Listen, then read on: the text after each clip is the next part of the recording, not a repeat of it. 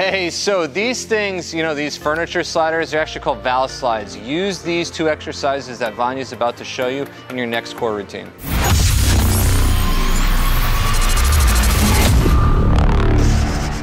Here we go, Valslides. Hey, Coach Brian right here. We got Vanya Bradway in the house, WBFF Fitness Pro.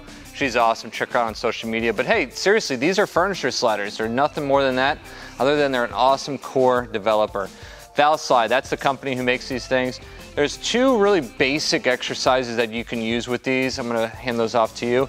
One's just a basic Valslide knee tuck. This is a core exercise. Hits the lower abdominals, a little bit of your spine, things like that. So as you can see, she's getting her feet in the center of the slides.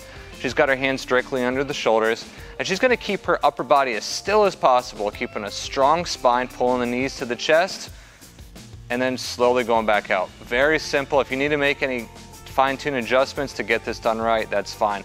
Again, this is a core move, so you wanna make sure you're doing this maybe at the end of the workout because it will fatigue your entire body. Good, let's get one more.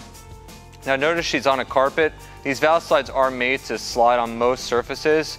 However, it is best done on like a kind of a frictionless surface like carpet, hardwood floor, tile. It's not gonna be so good like on a rubber flooring or some like thick turf, and it won't work on sand. All right, so the next exercise is the mountain climber. It's pretty much the knee tuck, but just one leg in at a time. So Vanya's gonna demonstrate that. As you can see, she's getting set up in the same exact position, but this time it's just one leg in at a time. Upper body is still solid.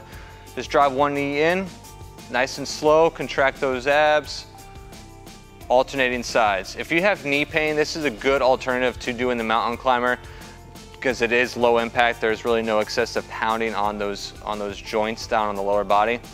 Great exercise to use to really isolate the lower abs, but also to get a little more motor control of the lower body. Very simple exercise. I definitely encourage you to do this in your ab routine. Awesome, thanks Vanya. So if you want more information on how to set the Valslide up for a program, go to the video description area underneath this video. Sets, reps, pace, and all that good stuff will be found in there, along with a bunch of other links, her Instagram link and ours as well. That's it. I'm Coach Brian with Criticalbench.com. Thanks for watching, and this is Vanya. Hey, don't forget to check her out on Instagram. I can't stress it enough. That's it. See you next time. Bye.